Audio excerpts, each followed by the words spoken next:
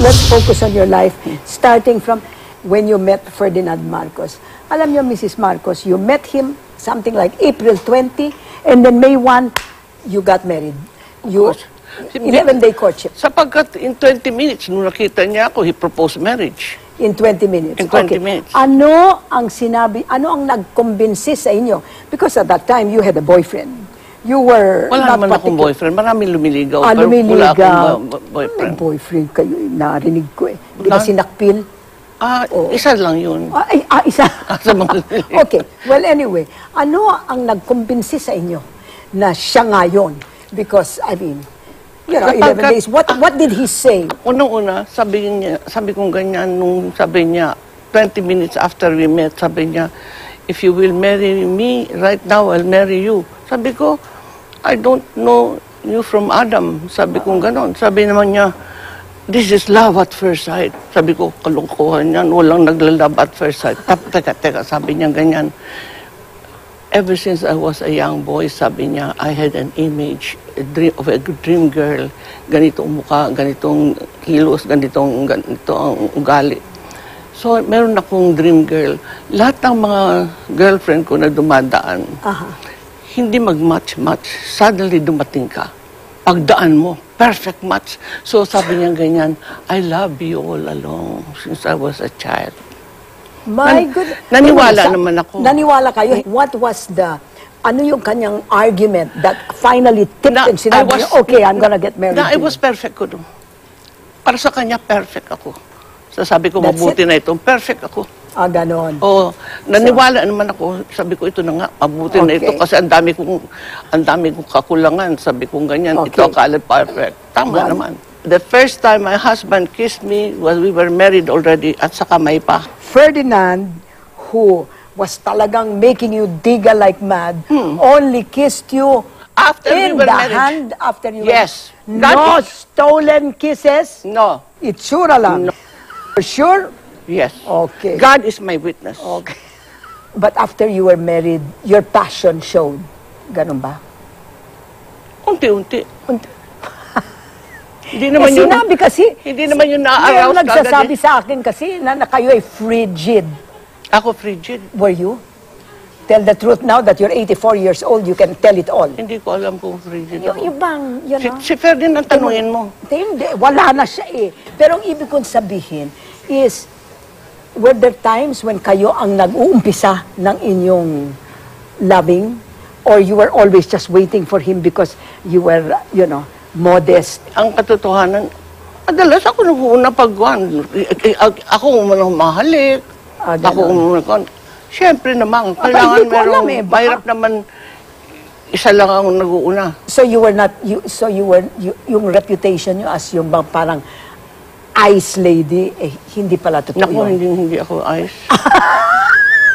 Hindi kayo nagagalit eh. Baka hindi rin kayo Hindi. You don't think so? Kasi magandang puso ko. So okay naman yon. Except that afterwards, like most, well, not like most, but a lot of Filipino husbands, nangaliwa siya yun.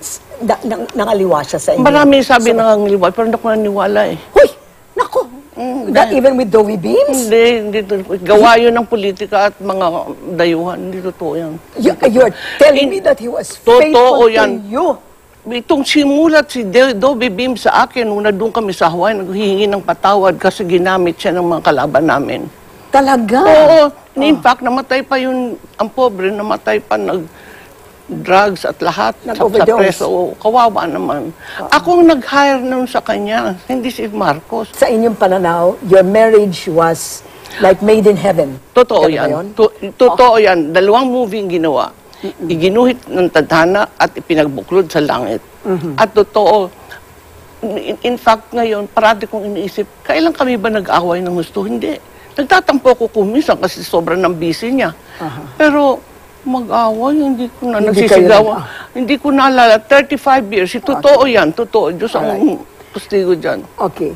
Pero, in your 35 years of marriage, siya po ay government official.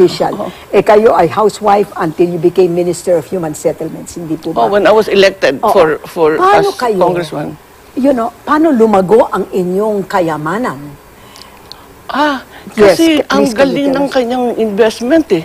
Ah. Ay, ang investment niya, nung pumasok ako ng bahay niya, yung ilalim ng basement ng bahay, puro ginto. Tapos, sabi ko ganyan, aba, grabe ito. At saka, Ano puro Ginto. yung basement nyo sa San Juan, oo, noon. nakita nyo puro ginto? Ginto. O anong sinabi niya? Saan niya nakuha yung ginto? Sabi ko, kasi abogado siya ng mga Benguet, Atlas, Lepanto, Oh. nung before the war. Kaya kasi nung naging top-notcher siya, ang pinili niya, hindi mga iba-ibang corporations, kundi mina. Naniniwala siya sa gold.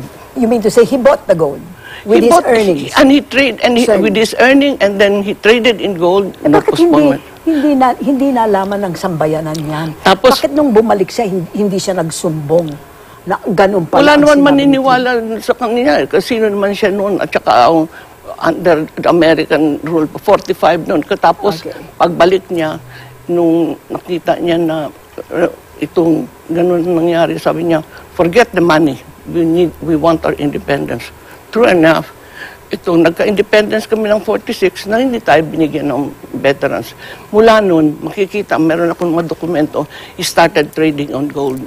When he had about 6,000, 7,000 tons, he entered politics. 7,000 tons? Yes, I have the documents. I have all the documents. You are telling me, Mrs. Marcos, And that he gold had nung araw, 7,000 tons in the basement of your house in... Something like that.